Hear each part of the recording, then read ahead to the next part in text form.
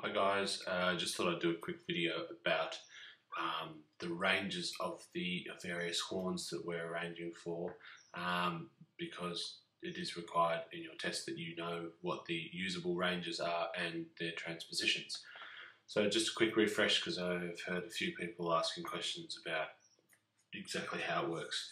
I just thought, so I'll go through trumpet, alto sax, tenor sax, and trombone. So first of all, these images come from the David Baker arranging book, which I've been referring to in class. So here we have, the first one is trumpet, cornet and bass trumpet.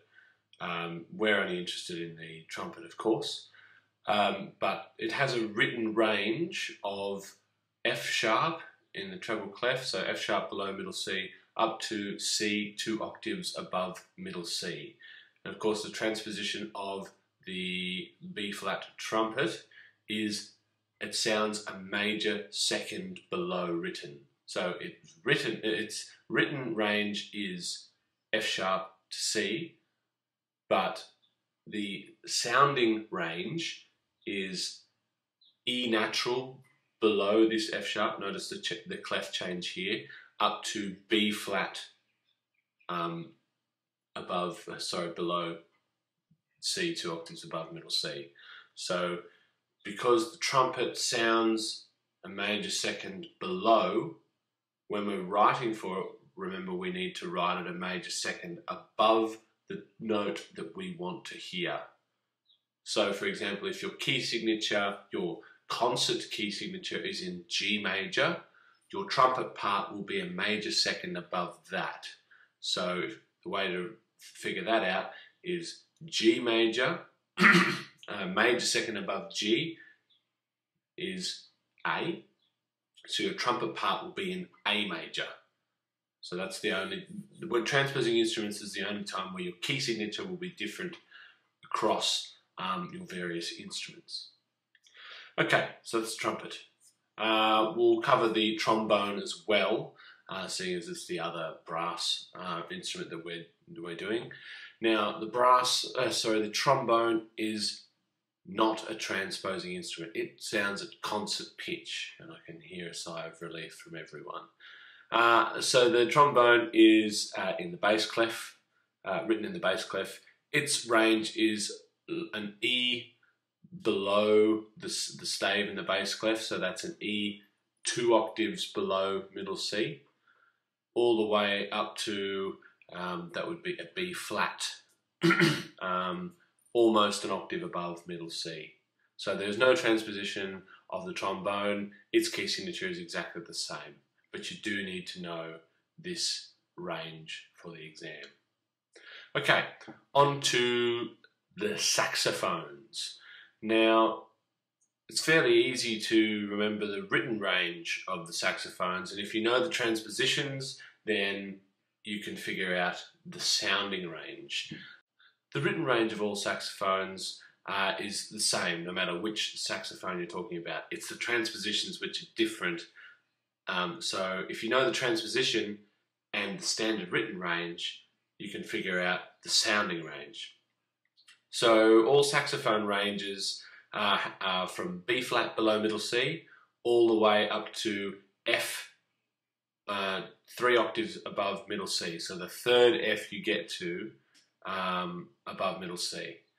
So that's the standard written range for all saxophones.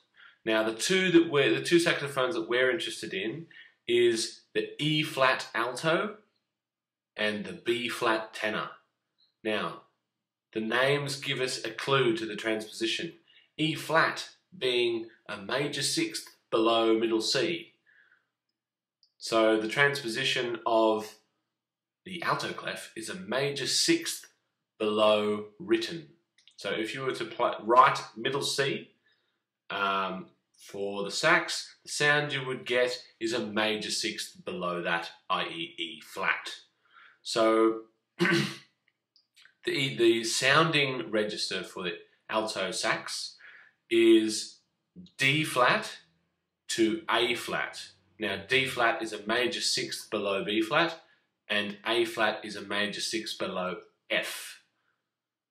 Okay, so, and again, because the alto sax sounds a major sixth below written, you must write the alto sax part a major sixth higher than you want it to sound. Okay? Now, onto the tenor saxophone. The tenor saxophone, it's called a B-flat tenor. Now, it's not the same as a B-flat trumpet.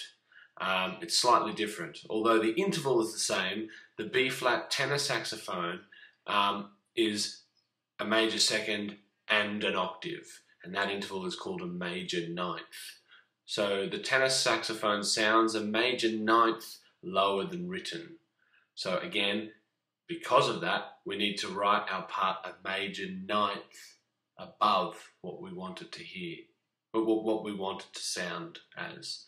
And this is really important if you're trying to form maybe a close voicing in your horn parts. It's really important to know the difference between a major second and a major nine. Sure, if you're analysing the chord in terms of, is this an A minor 7 chord or a B flat major triad, it's not going to make that much of a difference. But if you want to know what the lowest note is, it might change your inversion. It's kind of important to know whether it's a major second or a major nine, because that can affect your chords quite a lot. So yeah, that's the basic arranges of the 4 horn parts that you're needing to write for. Don't forget, quick revision, a guitar and a bass are both transposing instruments also. They transpose an octave below written.